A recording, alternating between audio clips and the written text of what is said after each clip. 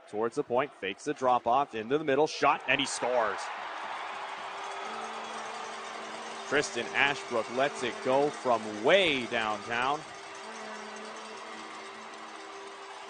And the Adirondack Thunder have taken a 2-0 lead. And Harper heading up with the puck, comes in offside from the neutral zone. And now Harper knocks down Staios.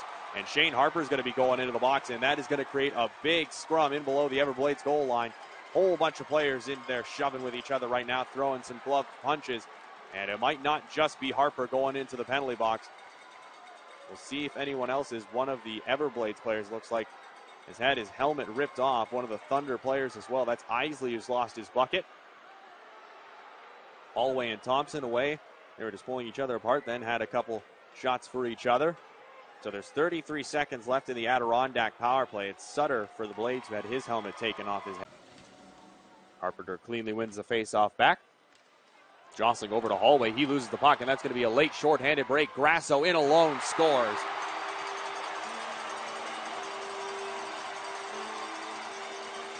Patrick Holloway handcuffed on a pass. And the Adirondack Thunder strike shorthanded to stretch their lead up to 3-0 with 35 seconds to go in the first period. The Adirondack Thunder increase their lead up to 3.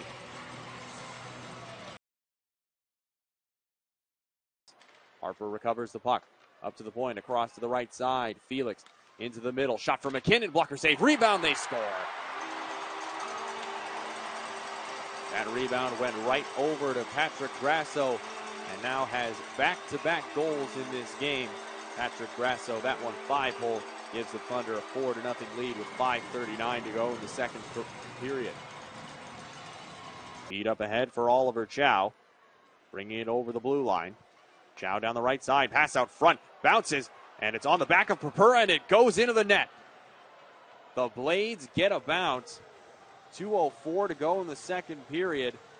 Not sure if it's going to be Pendenza or Chow. Right now it looks like it's going to be Oliver Chow's goal.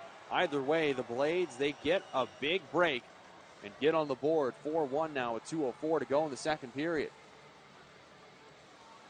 So if it's Chow's goal, that's his 4th goal of the season. Getting a look at it on the replay now. Looks like it was on Purpura's back. He was trying to push it against the post, but couldn't. Orgel dived behind to try and glove it off of his back. Didn't work out. Into the circle. Banks it back for Thompson. Now played over towards the right wing. Pass back to Thompson. Tipped away. Sendin going for it. He's going to get a break shorthanded. Sendin skating for it. Backhand. Slips it through and scores. The Blades get a short-handed goal, and it's a big one. Blades now back within 2. Mark Sendin goals in back-to-back games. Cuts the lead down to 2 with a short-handed marker. Really good stick. That was all Sendin. Blocking the pass, read it well. Got it up ahead. And it looks like Vinny Purpura's biggest problem there is that he got caught in no man's land thinking about whether or not he was going to go and get the puck or just stay in his crease and handle the shot. Hesitated for that brief moment. Gave Sendin an opening with a 5-hole, and he buried it. 16:24 to go in the third period. Florida's made it a 4-2 game. He appreciates, loves the danger. The Blades looking to make him pay for that. Shot by Jostling. He scores. Sean Jostling, that's a patented Jostling wrister right over the glove side of Purpura and into the back of the net. And the Blades capitalize on the 5-on-3 and make it a 1-goal game with 8:14 to go in the third period. It's 4-3. So Florida, they still got another minute 31 left on this power play. And that one, Jostling, he saw what he liked and he picked his spot perfectly. For Jostling, that's his 3rd goal of the season. Bringing it up is Morrison. He rings it around the boards in the Adirondack zone. Blades onside. A shot from Carpenter. Stop. Rebound. Save made by Purpura. Went right into the slot. And down the ice it goes into the empty net. With 43 seconds left, the Thunder get the insurance marker. And that should be the dagger to seal this one. Blades, valiant effort. And they got a rebound opportunity there.